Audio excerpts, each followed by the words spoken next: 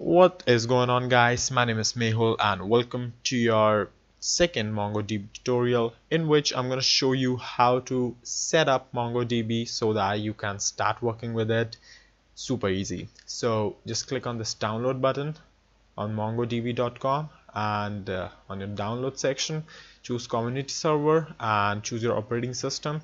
If you are running OS X, then go with this one, or if you're running on Windows or Linux or Solaris, whatever, then go with the particular operating system. Just download this package and it would start your download in a minute. I have already downloaded it, right? So I'm not gonna download it again. And once you have downloaded, you would get pretty much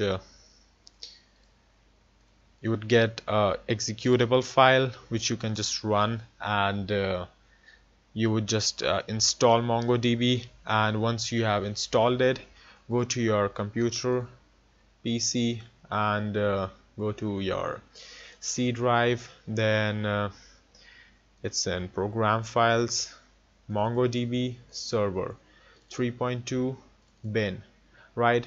And now just click on this task title bar or whatever you want to say that. Just copy this whole path, right, and go to your properties of the computer, advanced system settings, environment variables. Just select this path, click on it, edit, and add it right here, just like I have did. So once you are done with that, now just hit Win key and R actually, and write CMD and just write MongoD, right, and hit enter. Now you would probably see an error right now, and if you see that, it's pretty cool because you should see that on the first install. So what you have to do is actually go to C drive and create this data folder, right? Just create data and DB.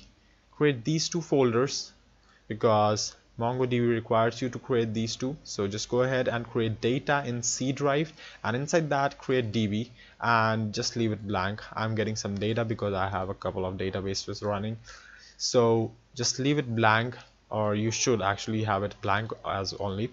So once you have done that, now go ahead and write MongoD, right? And if you see something like this and the last line says that waiting for connections on port whatever this is, so you are pretty much done with the installation and you're ready to rock and roll. So in the next tutorial, from the next tutorial onwards, we're gonna take a look at how you can work with MongoDB and create awesome stuff with it.